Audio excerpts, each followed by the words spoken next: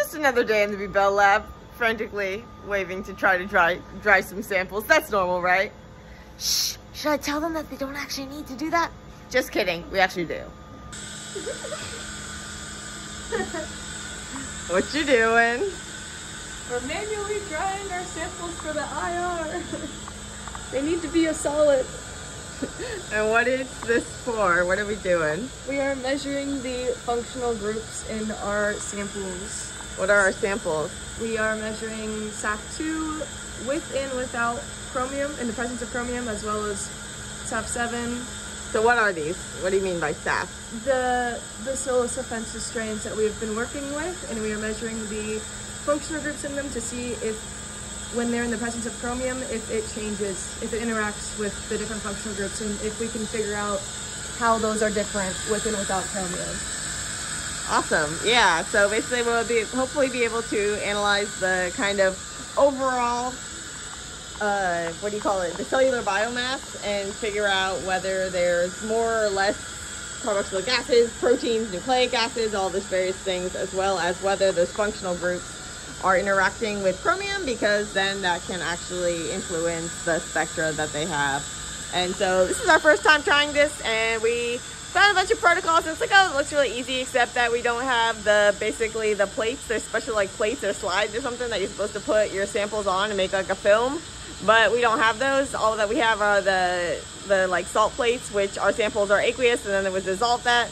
And so basically what we did was we took the samples and we washed the pellets and we resuspended them, and then we trying to just like put a little bit on it and then air dry it with a little manual help and then record it. So we got one, and now we're trying to do the rest.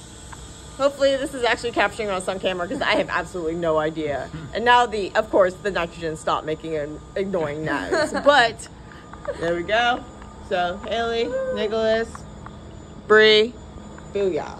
Okay, now for the fun part. So it looks, or I guess the waving's pretty fun, yeah, but it looks like a nanodrop, except it's cooler. And so there's the little like crystally thing there with our sample on it that's hopefully dry now.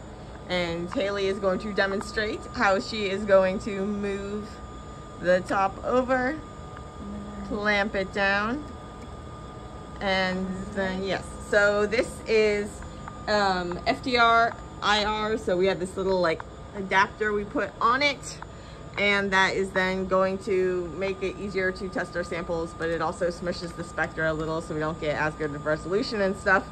But we can't use the other one because we don't have the right plates, and there's some sort of plates that we could use, but we don't have them, and so yeah, make and do.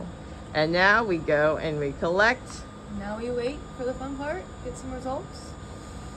And dun dun dun dun, hopefully these ones are better than the last ones. Well, actually the first set looked okay, but the second set not so great. Third set, hey, we're seeing stuff. And so we have it set to absorbance. So if you normally, like a chemist would look at transmission, but then when we're looking at all these papers, they have it flipped to be absorbance. And so we're doing absorbance, and so we've got the wave numbers, and so the bigger wave number, higher energy, shorter wavelength, and then those, and so different functional groups are going to basically absorb in different regions, and we can then compare the different conditions to see whether the functional group composition is changing and whether things are like shifting, if they're binding to chromium and stuff. So it's the first time trying again, so we're going for it, looking optimistic. Woo! So with IR, we're not getting nearly as granular data as we would with something like GCMS or LCMS. We're not able to figure out like what metabolites there are. We're not able to determine like what's that protein. Instead, it's kind of like the broad collection of all of it.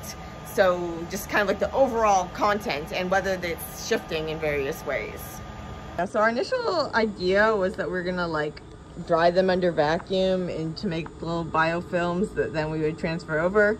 And it worked for some of them, not so much for others, but we were just not patient enough to. So the first ones we did, we like transferred liquid over, which was easier, but now we had a little biofilm with this one, but it seemed to work okay, and it looks like it's working okay. So we'll have to compare them and figure out how to export this data.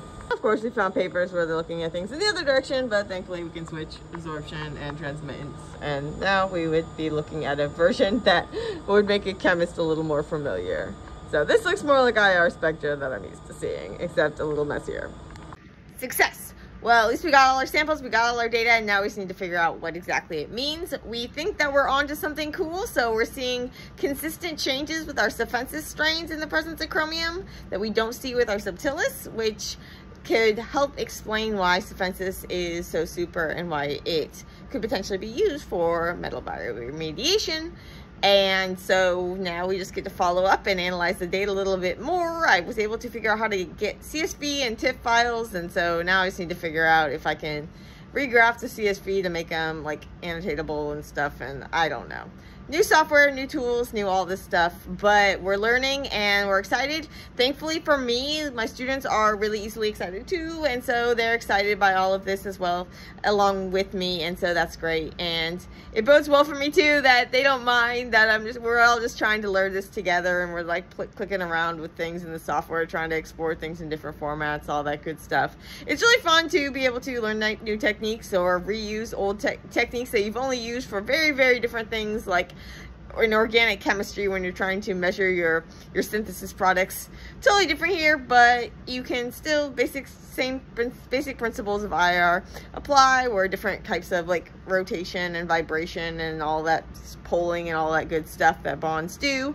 They have different absorption, and then they basically they absorb different wavelengths, and so then if you use these different wavelengths, you can see where you're absorbing, and then because they're different for different functional groups, then you get different results and all that good stuff. So yeah, IR, cool.